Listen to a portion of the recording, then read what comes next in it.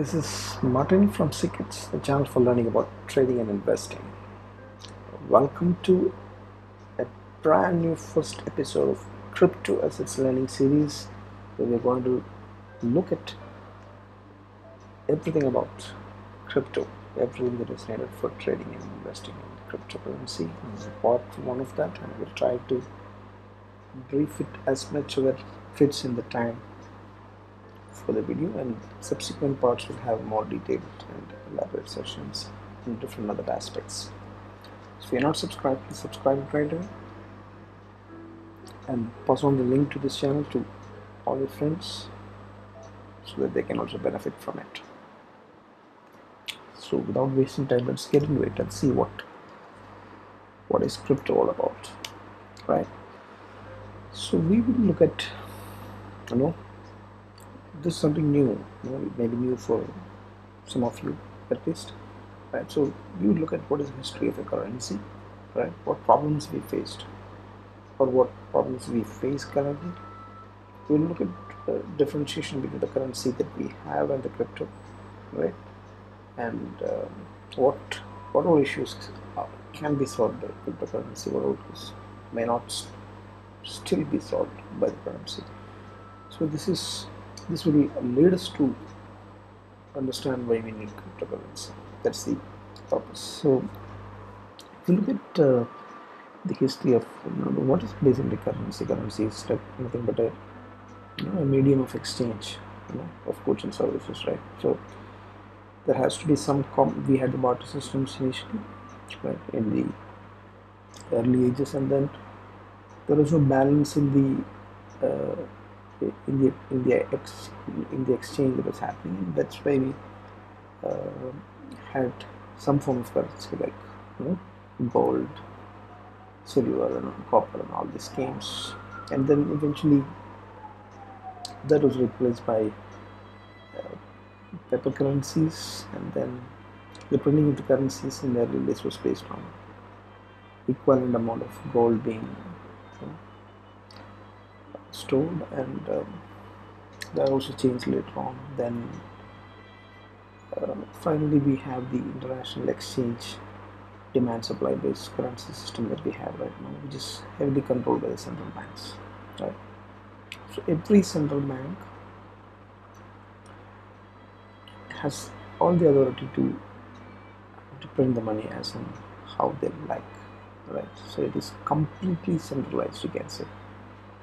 So whenever there is right now there is inflation, right, just because more money is being printed by all the governments across, because as a solution to handle the crisis of the COVID, right, we have a lot of money printing in as well. So eventually when the money gets printed,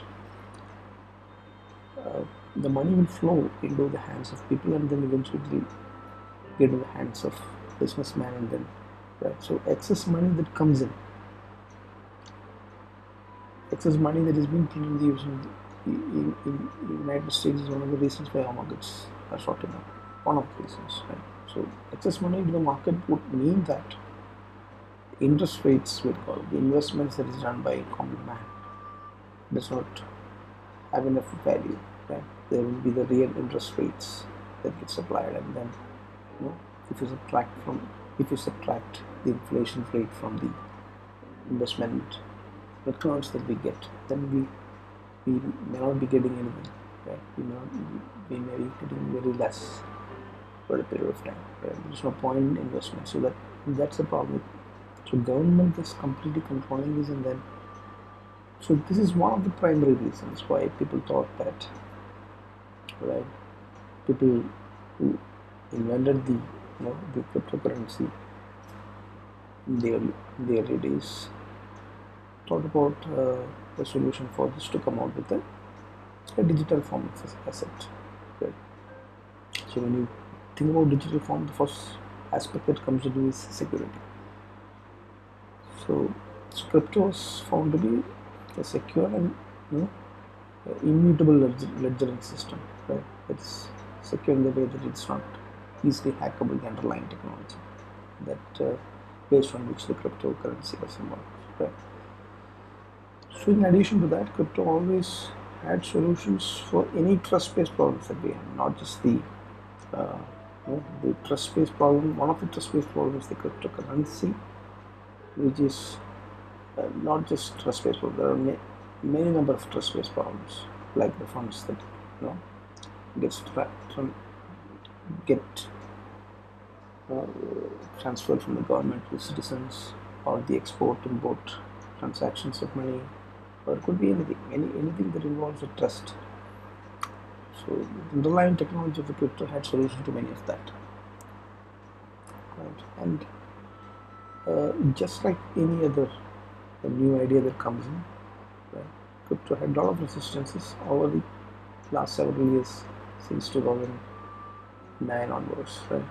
2014 is where it really gets into the groove, and then now it is about acceptance. So that's the adaptive curve of any product or any new idea that comes. There will be resistance, and then there will eventually be adaptation. So that we are at the early stages of adaptation is what we can say.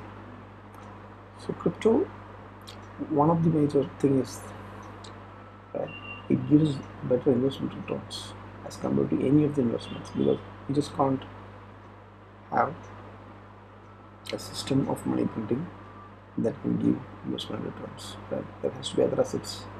Second, it's a digital asset. Third is it's secure solution.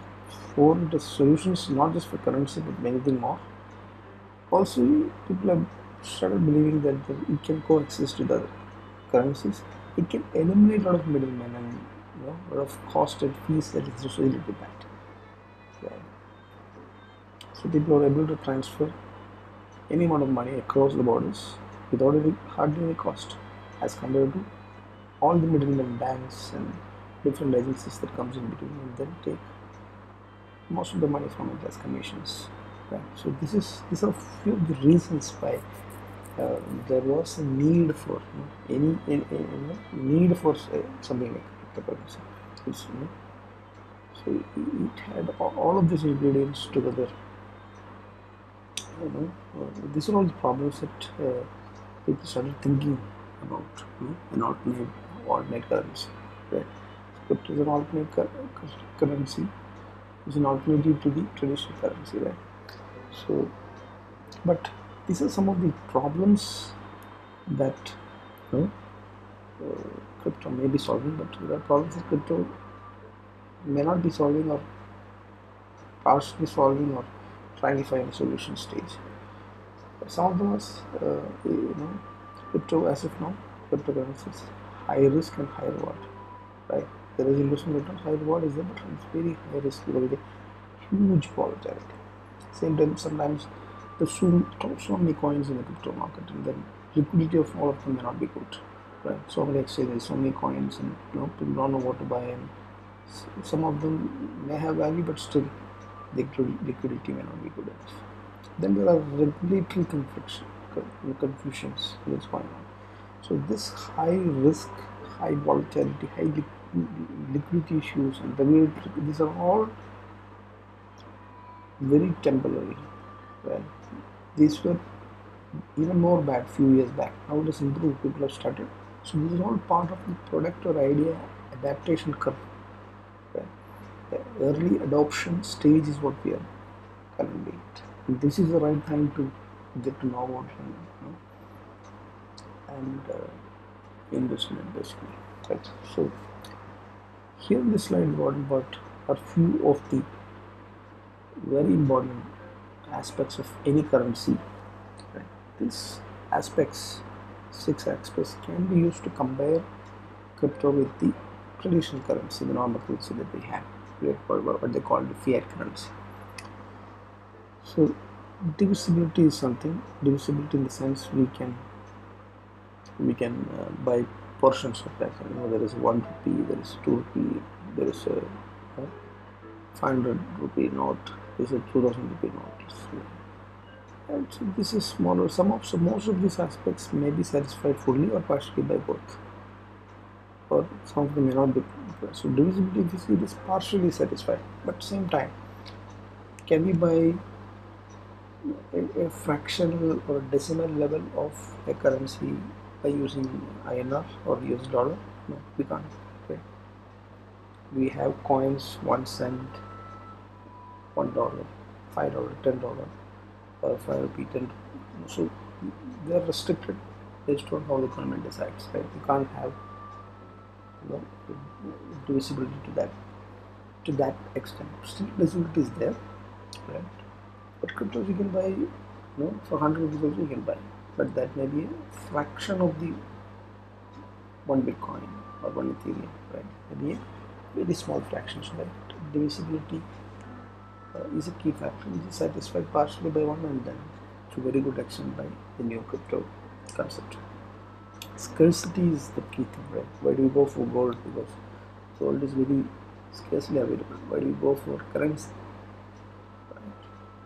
So currency is in the hands of the government, who prints it based on various inflation parameters and other economic conditions, import, export, and all these things. So scarcity is critical, but when money printing comes, scarcity, it's oversupply, and that's what inflation is all about. So it's not fully met if you look at by the currency. But crypto scarcity is by design there, right? Bitcoins are limited. Ethereum is also limited per year, and so so scarcity is there by depending on the number of the blocks that is there in the chain of the particular cryptocurrency. So that is very much a feature that's applicable to the cryptocurrency. Utility can be used for transacting. So cryptos can be used for transaction just like northern INR, but not all countries, all laws are not supporting it as of now. Eventually it may work. Portability, same the case, right? Can you transfer one currency to another currency? It's possible, right? Crypto is evolving in that space. Durability also, it's evolving in that space, crypto as compared to, right? Counterfeiting is like the security or security aspects of it. Counterfeiting is very much possible in the currency, normal currency. Cryptos, it's difficult to hack a blockchain or non-hackable, basically the underlying technology at least, right? So this line, what we have seen is, why do we need this crypto? What does it solve? What are things?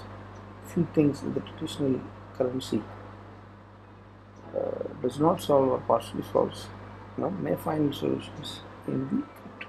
Plus, crypto has got many additional solutions to several trust-based problems, which you will see.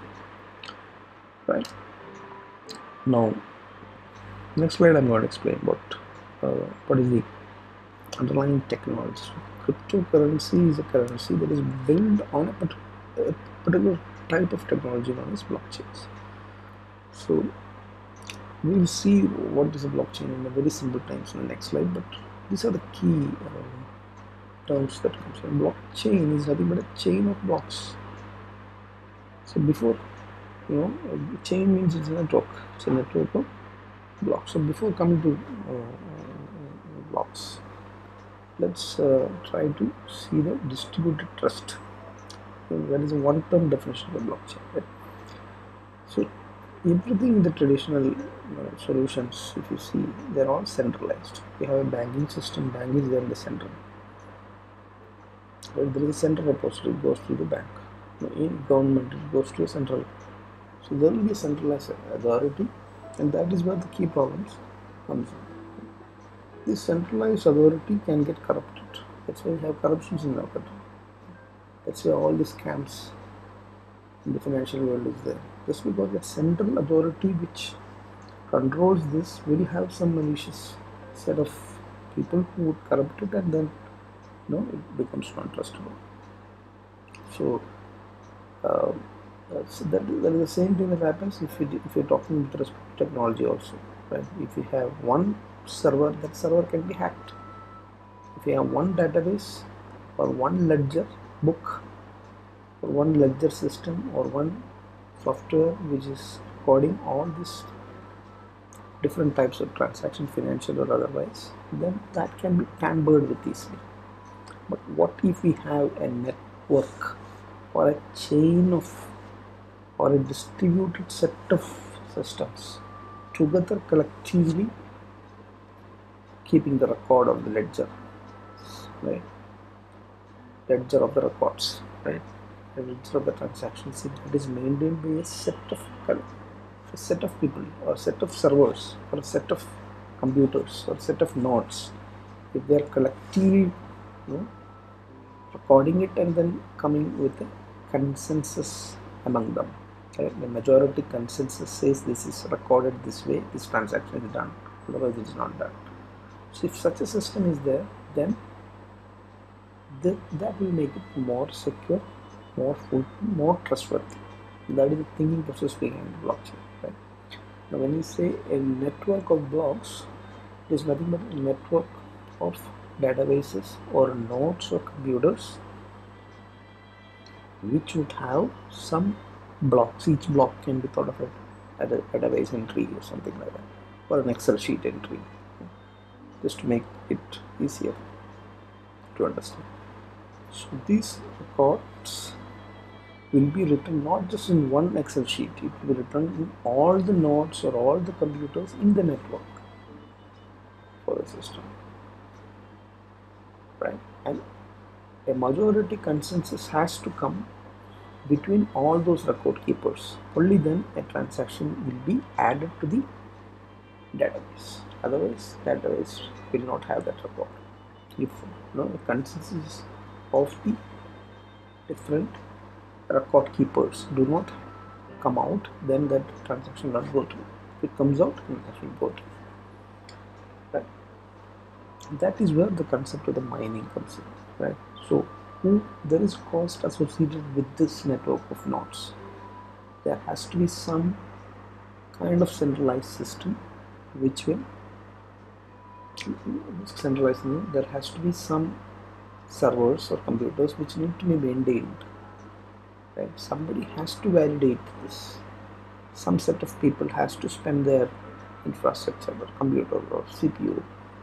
So this is the idea. So they have to be paid, right? So they will be. So the idea of validating this with the help of their computing power, and then validating the proof of work is what is known as mining, and whoever is validating it will be rewarded, right? And there is a consensus among these validators, then the record will be ended with the block, right? Block by itself, right, makes use of technology, right, cryptography, and several technological improvements that make sure that it is immutable, that each block, once it is written, the hashing mechanism will make sure that any change that happens will break the block, right? There is no tampering, that is not possible, right? So this is exactly what I said. The traditional centralized systems is the cause for all the evil, right? So a decentralized system where the record keeping is spread across multiple servers or multiple nodes is the idea behind it. And this ledger keeping or blocks can be considered as a distributed database, a database which will have the information about the blocks that is written in multiple nodes, right? And now who will validate it, right? How will they validate? They will, there can be malicious validators also, right? Nodes that are joining the network to validate this record keeping business, right? They should be having very huge computing power. Either they should put good amount of money, or they should have good amount of computing or infrastructure to participate in this. That's the idea. So if any Tom, Dick and Harry is allowed to come in without having enough computational power, without having enough stake, then corruptions can happen. Malicious nodes can cause hacking, right? Cause the system to break down. So that is why the idea of having a mathematical problems can be a very small mathematical problem without much logic, but it takes a lot of time manually done, but it takes very less time if it is done with a huge computing power. So computing power, CPU power or GPU power is the requirement basically to participate as a miner to validate the record. So once over solving this mathematical problem first would get the incentive, would get the reward in the form of bitcoins or Ether or any, depending on the chain that he is participating, right? So that reward is given. Once that is reward is given, consensus is majority people has to agree that this is correct. So that will eliminate the malicious nodes or malicious servers which is trying to break the system. So once the problem is solved in the proof of work, that is what this mathematical problem solving is generally known as. So that once the proof of work is done, then the code is added, and when it is added, written in the database, the database has such a mechanism that every block in the chain of blocks, in the network of blocks, will have a hash details of the previous block. So any change that happens, and the entire chain breaks. That is what hashing is about, right? So that way it becomes, the record keeping becomes immutable. Once it is written forever, right? Nobody can tamper with. So any malicious nodes trying to this will be kicked out, right? Only those who solving the problems and then validating it correctly will be getting the rewards. So that is the whole technology behind the line blockchain mechanism, right? So this is how it works, right? The transaction is requested by someone, the block representing the transaction is created, and the block is sent to all the nodes, right? The nodes will validate the transaction. That is what mining is, proof of work. Nodes receive a reward. Whoever is winning, solving the mathematical problem to validate will get a reward, and once it is validated, right, the transaction will return to the blockchain and then will be marked as completed, right? So this is the underlying blockchain mechanism whenever you are doing a cryptocurrency by yourself, right? By yourself has to be recorded in blocks, a network of blocks, network of distributed ledger system across multiple nodes, which will be validated by miners who have huge computing power to solve mathematical problems and be rewarded accordingly. And once recorded, it will be written to the blockchain forever. So that is the underlying thing. Now, coming back to the cryptocurrencies, the different types. So Bitcoin, anything other than Bitcoin, right? It is known as altcoin, right? So Bitcoin is the first cryptocurrency that came into being, and it is limited to 21 million, and 18.6 million is already done. Ethereum is the next one, which is also all kind of altcoin. Anything other than it is an altcoin, right? So ETH is Ethereum. It is a platform plus a currency. Ether is the currency. Ethereum is the platform. And then Cardano is another. So each of these will have use cases for that. So Cardano is trying to focus on developed countries, solutions to developed countries, and it's more trying to be environmental friendly solutions. Solana is doing proof of stake. It's also see each of them one will have its own use case. So more details of that can be studied from the website which you will see later. So basically, the altcoins can be divided into asset coins, stable coins, utility coins, security coins. So asset coins are nothing but coins, right? So it can be cryptocurrencies, it can be derivatives of crystal gold, so like ETFs or mutual funds or futures and options, all of these based on an underlying. So that's that is what asset coins. Stable coins are coins that is again based on derivatives of more stable currencies like T, USDT, and BSUSD, Binance, things and coins like that. So USD coins are coins that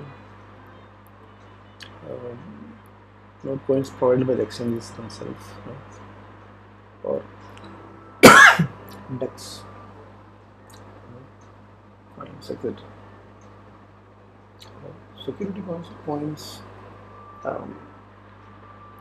of underlying instruments, like you can have a Tesla own coin, right, or Microsoft own coin. So underlying will be another security or a share, right? So these are all these detailed research can be done. There are several sites for researching on that, right?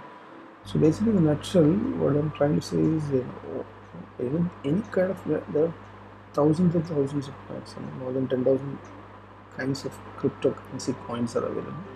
Bitcoin is the original one, that is the most expensive, which is limited to 21 million and is costing 46 lakhs or something, the highest price that is recently in the market. And then Ethereum is there, which is also costing $3,000 per single coin. And then there are Cardano is $3. So different types of coins. Right? The major one is Bitcoin and the Ethereum, and the first 4 or 5 is what we have to look at. Right now, there are a lot of coins which may not be heavily priced right now, but the underlying use case behind them may be a big idea that can explode. The price can explode substantially in the coming years. Right? So identifying them and investing on them is the challenge, right? But there is something known as intrinsic value, that is there in the asset. That is what we have to show. Bitcoin, since it is the first and the oldest one, right, of course it will have intrinsic value. People relate Bitcoin as cryptocurrency, right? Although there are hundreds of other currencies. Now, Ethereum, the intrinsic value is that it is not just currency; it's a platform. Now, Cardano has got its use case that it is environment friendly and it is faster, right? So, likewise, so USDT is it's more stable. It is not, there's less volatility because it's mapped or pegged with the underlying US dollar. So the use cases behind that has to be understood well if you want to capitalize or if you want to invest on the coins which are not very popular at this stage, and then you expect that it may explode its prices in the coming years. That is what altcoins and Bitcoin are about, right?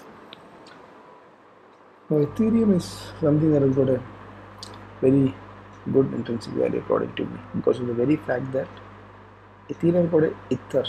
Ether is the currency, ETH. That is a cryptocurrency by the company Ethereum. But Ethereum mainly, what stands out is that it is a platform which provides infrastructure, nodes and tools and all that, which facilitates other companies and other people to create decentralized applications which are based on self-executing smart contracts that work on top of Ethereum virtual machines provided by the Ethereum in Solidity language.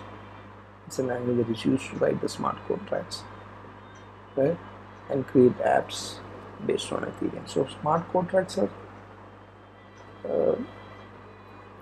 rule-based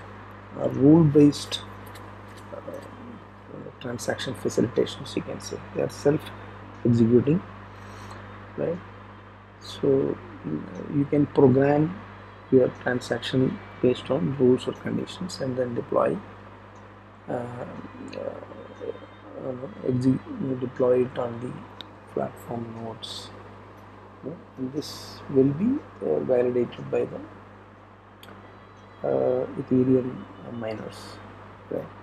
So it's all facilitated by the Ethereum, right? So smart contracts is beyond the cryptos, basically. smart contracts allows you to it's programming money basically. So it allows you to go beyond just currency transactions and build solutions for any trust-based problems, right? The example would be having a blockchain built on Ethereum platform with smart contracts to facilitate the transactions between the vendors of a particular enterprise. Right? So trusted vendors, trusted enterprises, or one enterprise or multiple enterprise, group of enterprises, enterprise in the sense companies. So say for example, there are 10 real estate companies who have 25-30 vendors. They all form one blockchain, and they have together developed a blockchain system which is having smart contract based applications that works on top of it. This facilitates secure transactions, approvals, right? Everything can be, not just currency transaction, it can be an approval mechanism, it can be an order flow. All of this can get programmed in the smart contracts using Solidity language, based on the tools and nodes that is provided. So it is basically the transaction charges has to be the gas, or the fees will be based on Ether because it's Ethereum, right? So this is the intrinsic value of Ethereum, right? So that is why it has got more. So DeFi is decentralized financing institutions. So this is a generic name that is given for all the financial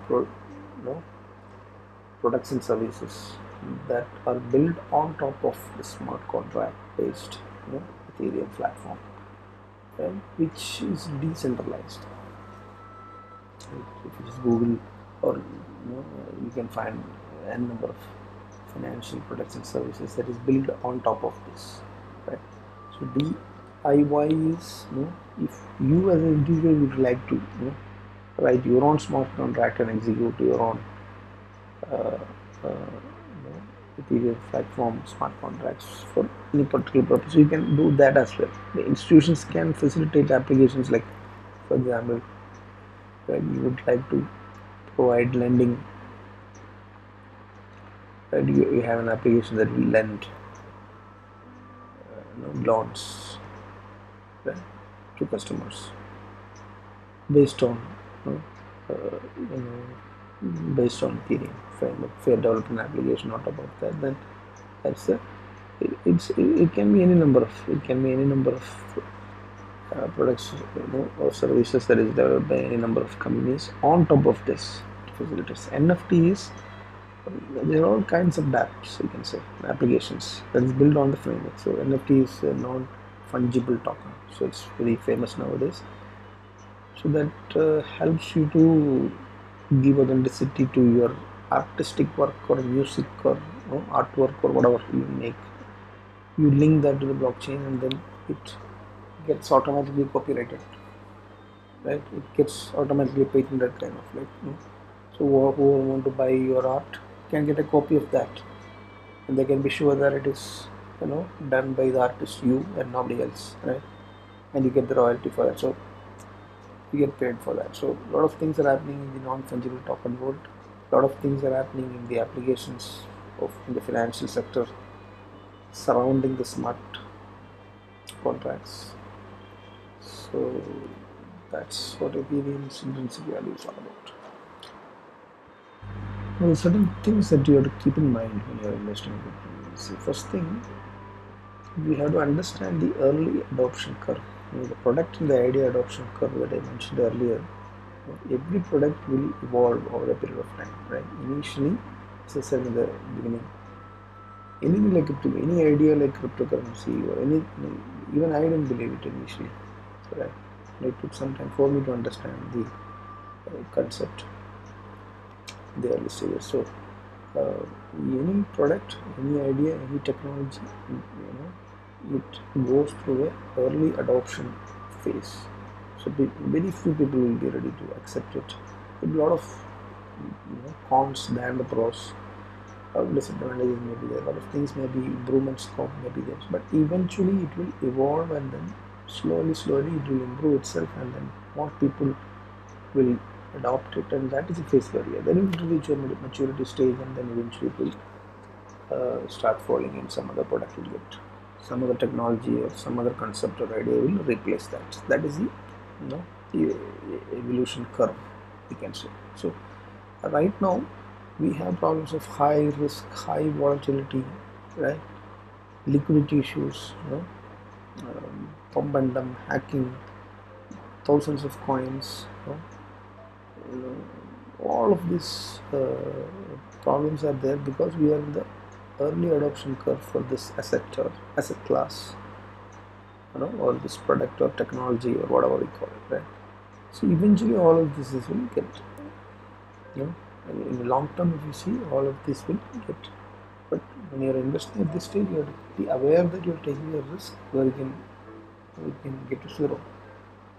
It's high risk, but you can give high returns because the price fluctuates like that. People, the participants in the markets themselves are not sure, right? They have half knowledge or not sure, absolute no knowledge, or gambling mindset, not long term. So all of these things. So you have to be very careful about that. So the allocation of the investment into this has to be depending on what is very small percentage of the total risk, depending on your risk appetite. Right? Total capital, very few percentage only has to be allocated, and step by step, gradually over the years, you should have to. That is something that you would keep in mind. And avoid pump and dump, or it's not altcoins, right? Alternative coins, right? There are so many coins are there, but you have to know who are the people behind these coins, who are the investors behind this. What is the use case that they are coming with? Does their use case has any uniqueness? What is the competition? What is the market capitalization? What is the price movement? Right? What is the volatility? All of this has to be studied. So avoid pump and dumps, one tweet, next day it flies kind of altcoins. Please avoid, and then look at the use cases and then pick the ones. So there's not much of fundamental data that is available. Even the technical also is only hardly few years of technical charts are available. Fundamental data is also not available. So the only way to study is to look for the news, keep tracking them, find the management or the people behind it, and then see if you believe in the same way as what the prospectus about the use case talks about, right? That's the only way to pick altcoins. Now exchange selection is also, there are a lot of decentralized or centralized exchanges that is coming that connects the buyers and the sellers. So you have to be careful among the credibility, right? The security aspects, who are the people behind the exchanges, right? How credible they are. So all of this has to be, what support they give, right? What technology, what are the security aspects that they give, who are they backed by, and all of these details has to be also studied when selecting cryptos. Wallets, that is another topic. So wallet is a mechanism of, you can, so once you have a digital assets, that digital asset can be kept in the exchange itself, or can be kept in your personal mobile phone or laptop or any USB kind of devices, or on cloud, or other websites, or wherever you want. You can, random number of ways you can trade. So most of the exchanges will have wallets of their own. Some of them may not have.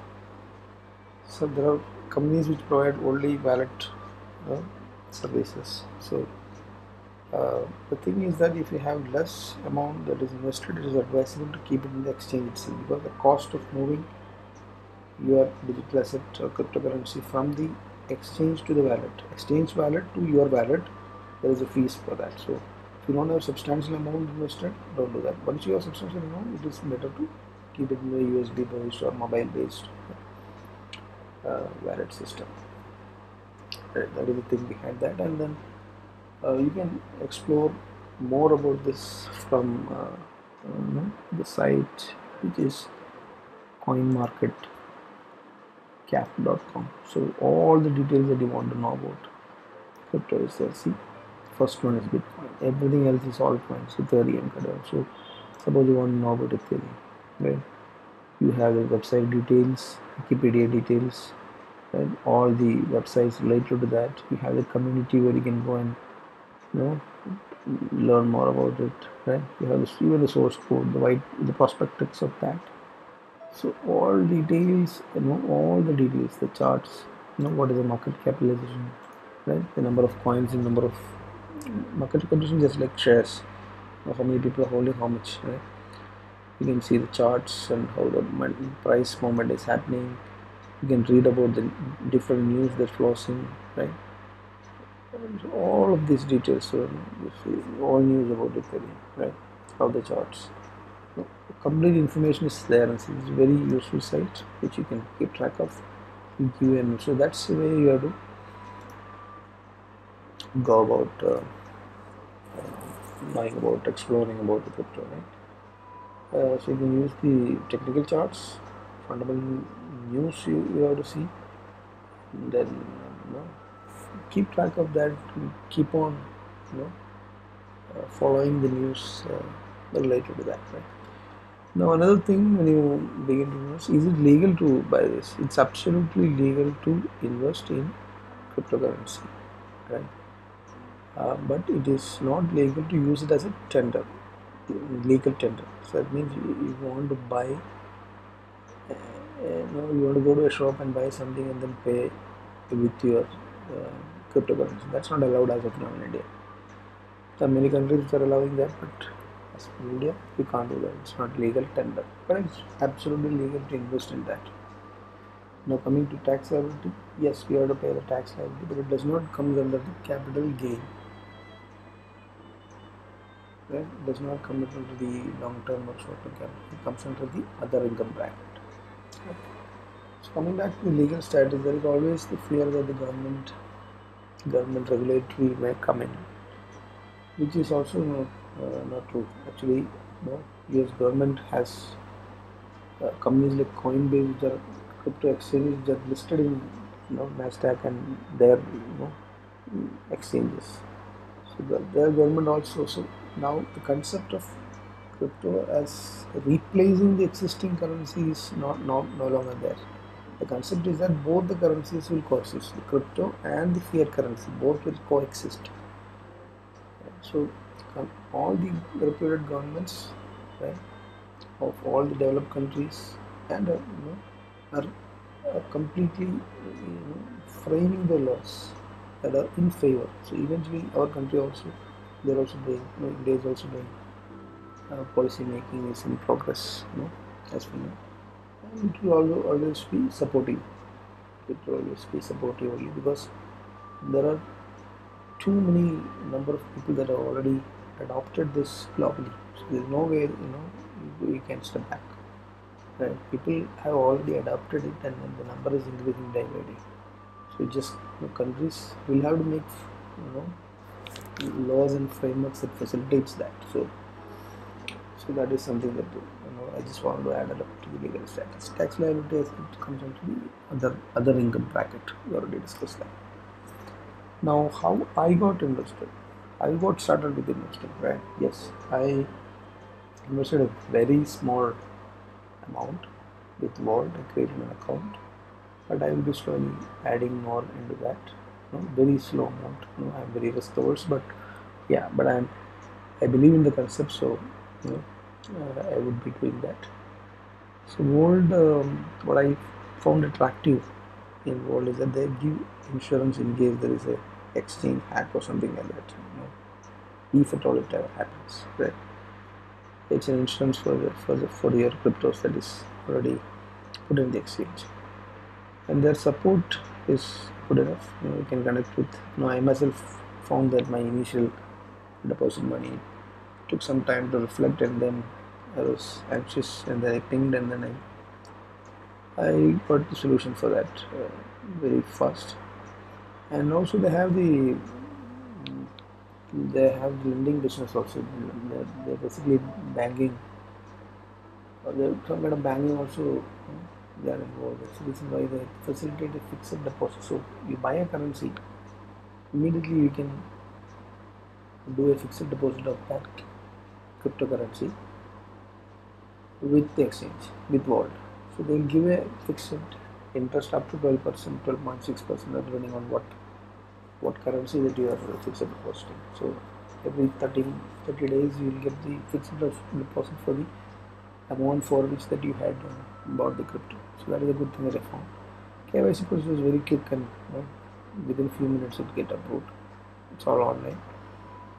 And yeah, the people behind is another reason. Like Vault is having a lot of, it's a startup, Singapore based, but Indians are behind it. The workforce is mainly Indians. It has got Silicon Valley industries like Peter Thiel, their VCs, his VC is basically funding, and many other venture capital funding is also coming behind. There seems to be trustable exchange to pick up, right? And the link for opening an account is there in the YouTube description. You can click that and then open an account within a few minutes. Once again, this is before you invest, you consult your financial advisor, right? You have to decide based on your due diligence and your risk appetite. I'm not recommending you to invest into currency. I'm not recommending you